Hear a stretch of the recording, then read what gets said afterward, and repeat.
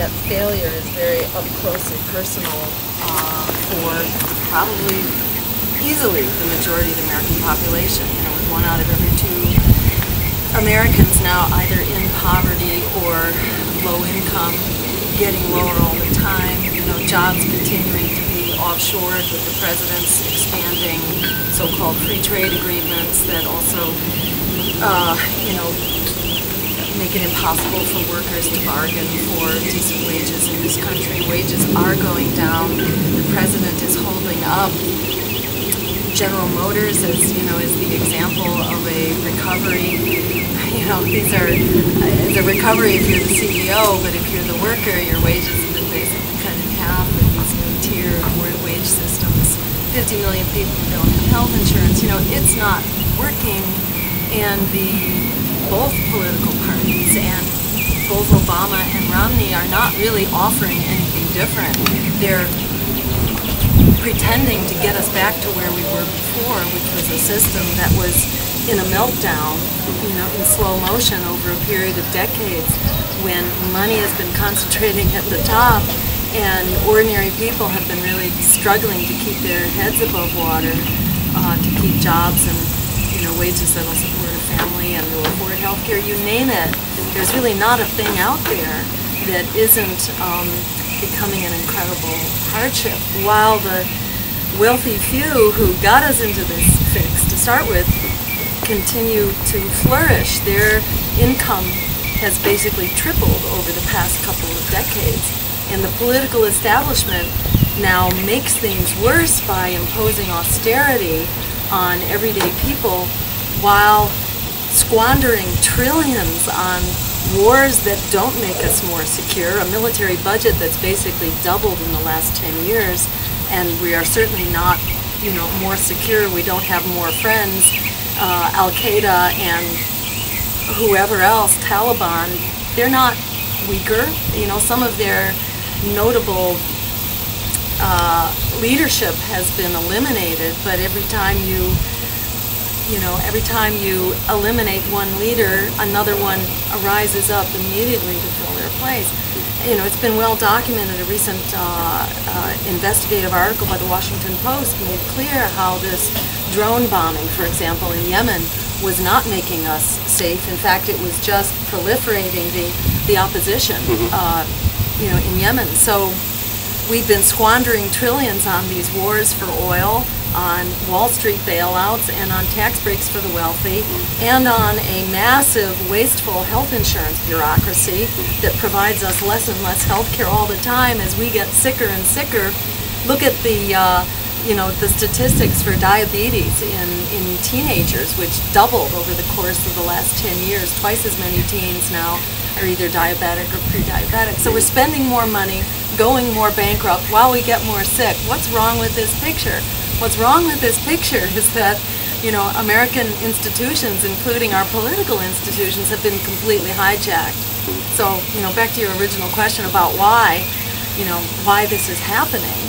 It's very, you know, it's not a well-guarded secret that the system's been bought out. You know, it's billions that the campaigns of the establishment campaigns will be spending this year on the presidential race, coming from, you know, ever deeper pockets with rules that permit more flagrant buyout of our democracy than ever. So, you know, it's gotten to the point where it's really not a democracy anymore. It's not serving the 99% by any stretch of the imagination. But why is the Democratic Party, you know, I think that's probably where most of the focus will be when you look at picking up support from progressives and from people in the anti-war wing, from peace activists, so why is that no longer the vehicle for this particular causes? Yeah, you know, I think the record speaks for itself. And we've heard, we've heard President Obama talk the talk, but we've seen him walk the walk, or rather run the run, you know, really in the opposite direction from what he's been talking about. And in issue after issue, he's basically embraced the policies of George Bush and then even gone beyond them. So on Wall Street bailouts, for example, you know, it was $700 billion under George Bush, but it was more like $16 trillion under Barack Obama. on the free trade agreements, which offshore our jobs and undermine wages in this country. We've seen those only expand under Barack Obama. The attacks on Medicare and Social Security as part of this debt ceiling negotiation, that was actually launched by the White House and by Barack Obama. He introduced cuts to Medicare and Social Security. It wasn't John Boehner, it was coming from the White House. The White House was saying, no, we don't need to hold the line at $2 trillion worth of austerity. Let's go for $4 trillion worth of austerity. Just name your issue. It's really been accelerated in the wrong direction by the president. And let me address peace specifically. On day 3 of President Obama's administration, he intensified the bombing over Pakistan, then he extended it into Yemen and Somalia, where the drone wars were not taking place before. He tripled the troops into Afghanistan with this Afghanistan surge, and the only reason that he withdrew from Iraq was because he was forced to comply with the prearranged date of withdrawal arranged for George Bush. So George Bush beat Barack Obama to the punch, on bringing the troops home from Iraq. And a couple other things have to be named. The incredible crisis in foreclosures, which has displaced about 6 million families, with another 12 million at risk. This has been allowed to just, explode without mitigation of any sort, and the same for the student debt crisis, where you have virtually an entire generation of students now who are indentured servants without a future because they cannot repay these loans with the kinds of jobs that are available if they're lucky enough to find a job at all. And finally, the attack on our civil liberties and on immigrant rights, which are essentially human rights. Barack Obama's policies have basically conducted racial profiling and deportation. Yes, that's right, the Secure Communities program, which, by the way, is being made mandatory. I don't know if you're aware of that. This is a kind of, it's one of those well-guarded realities of the president's policies, but he's actually declared that secure communities will no longer be optional, so-called secure communities. They will be mandatory. It is his hallmark, exactly, and so he's deported more people in 4 years than President Bush did in 8 years. And even with the recent claims a couple months ago that he was going to pull back, and straighten up immigration so that upstanding immigrants who've been a clear part of our communities and our economies would not be subject to this very hostile attack of his anti-immigrant policies. He didn't follow through on that either. That hasn't really changed at all. And on civil liberties, he's basically codified the violations of George Bush, and then even gone beyond them with H.R. 347, which has criminalized our right to protest, essentially, creating a felony violation for anybody who happens to be at a protest when when a Secret Service agent shows up. By default, it becomes a site of special national security. So anyone is at risk, even obeying the law. You don't even have to be conducting civil disobedience or part of a picket line. You can be perfectly compliant with all rules and regulations and laws, but still you're a felon if, unbeknownst to you, a Secret Service agent has shown up and the ground on which you stand has suddenly been declared of special national significance. That plus the targeting now of U.S. citizens for assassination. The president has actually codified his right to put you on a list for assassination without having to justify it to anyone. And again, his right to indefinitely detain you and declare you a criminal without your ever having been accused of a crime or found guilty of anything before a jury. So the Democratic Party is no longer a party for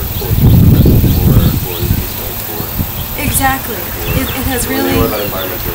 Oh man, on the environment too. I mean, boy, there above all, I think what the president has done has been absolutely Have they made steps in shocking. enforcement? Have they made steps in enforcement? No, and in fact, they've often declared critical issues of the environment and human health as off limits for the EPA altogether.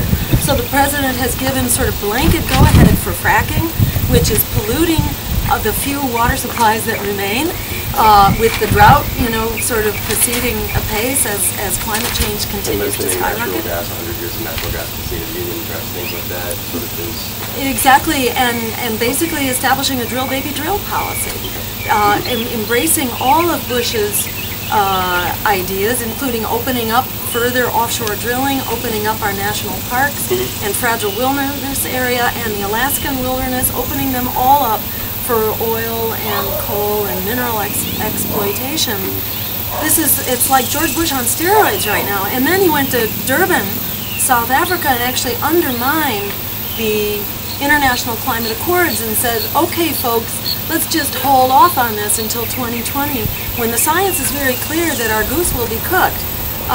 It's basically over if we haven't started to seriously fix this problem by 2020. So, we have found that each of these constituencies is waking up in a big way around our campaign right now, and we are getting a really enthusiastic, ecstatic reception by groups that used to say to us, well, thanks, but no thanks. We don't want a third party that you're just going to get us in deeper trouble. People have woken up to this fear-mongering, this politics of fear, the fact that it has actually delivered everything that we were afraid of, and that we need to replace the politics of fear with the politics of courage. This is the time for us to stand up and move these solutions forward. As Frederick Douglass said, power concedes nothing without a demand. It never has and it never will. If we're not in there injecting those demands, which are really these solutions, into the public conversation, into the political dialogue, they will be missing in action as they are right now, and we're just going to continue to surge over the waterfall, which is where we are right now. So it is within our power. As Alice Walker famously says, the biggest way people give up power is by not knowing they have it to start with. And the corollary of that is the biggest way people gain power is by asserting the power we have right now. We do have it. We know that from talking to people in the streets. We do have it from looking at the registration rolls, because people are leaving the Democrats and the Republicans by the millions. And we also know it from public opinion polls, because each of those policies that we support, bringing the troops home, cutting the military budget substantially, creating a Green New Deal, which provides 25 million jobs while we jumpstart the green economy and put an end to climate change and make wars for oil obsolete, all that rolled into one. Healthcare is a human right under Medicare for All, and providing education as a human right, including public higher education, which is tuition free. That too pays for itself. It's an investment where every dollar returns 7. We know that from the GI Bill. These are the solutions that the public is actually clamoring for, demanding. And as we begin to get the word out that people actually don't have to go to the polls and pull the lever for 4 more years of Wall Street rule, which is effectively suicidal, we are being enthusiastically received. And I think, it's a win no matter how you cut it.